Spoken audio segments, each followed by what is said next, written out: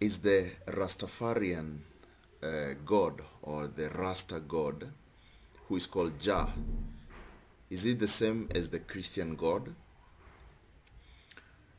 You see, Rastafarianism, or Rastafari, like it's always called, or Rasta, is a religious movement which originated from Jamaica in the around 1930s. And Rastafarianism takes elements of the Bible and combines them with the ideology of 𝗕𝗏𝗃 and the belief that 𝗕𝗵𝕋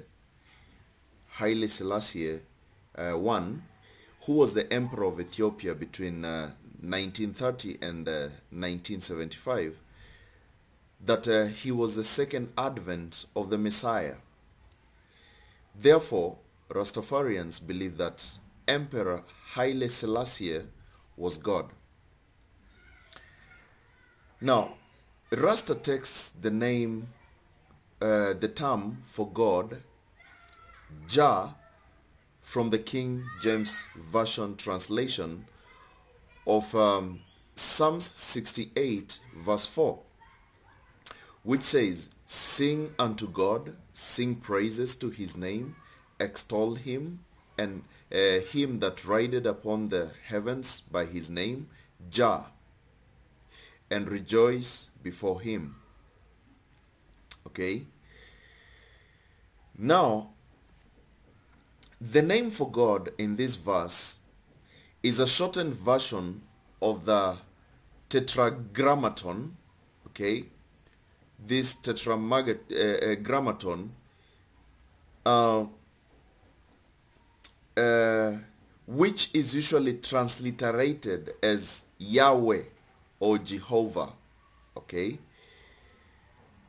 or also translated Lord, also as we see in the book of Psalms 68:4, okay, Psalms 68 verses 4.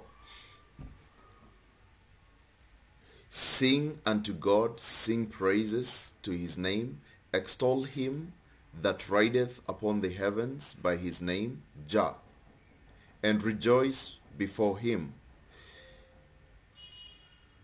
Okay, is a tetragrammaton on the same, okay, transliteration.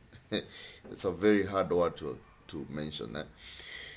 And of course, the King James Version translators chose to transliterate the word Jah, okay, the word Jah instead.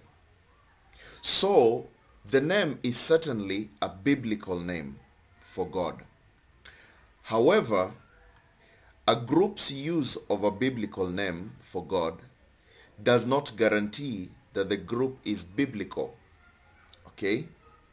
Just because Rastas apply a biblical name to their God does not mean that they are worshipping the God of the Bible. Different individuals may be named George, for example, but it doesn't mean that they are all the same person. You see, the God Rastas refer to as Jah is not triune. Is not Father, the Son, and the Holy Spirit. Is not triune. And he does not provide eternal salvation. Neither did the man that they claim to have returned,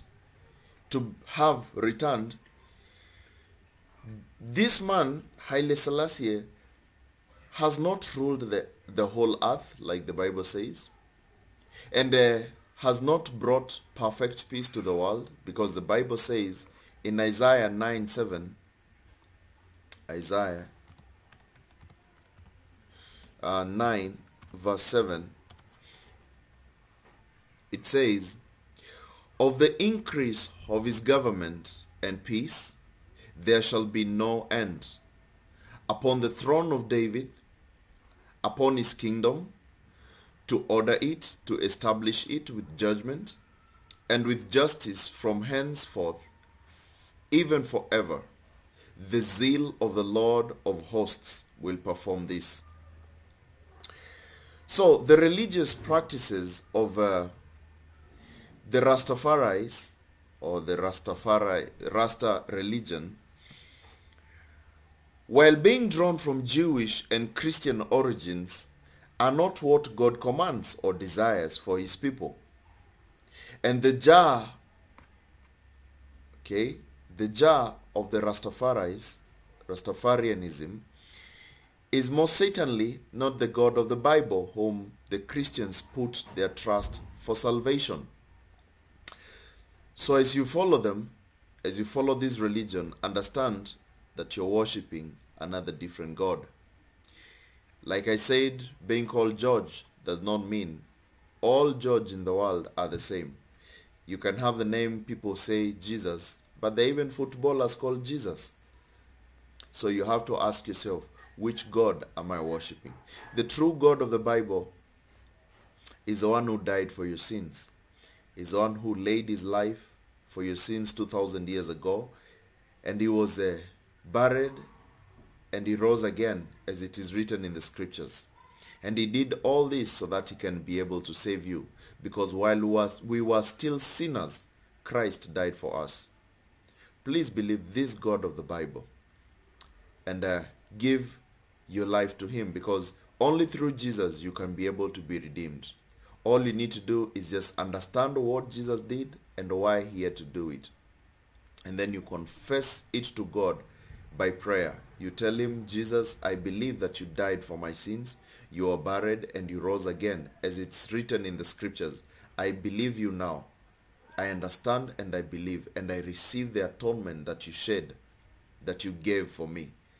And once you do that, brothers and sisters, you're saved. Before you believe any religion, do a research about who they are. Hope this has been a blessing to you. Hope it has edified you. If you like this video, please give it a thumbs up. And also you can subscribe to watch more. And also share to your friends so that they can also understand the truth of the gospel. God bless you and have a great time.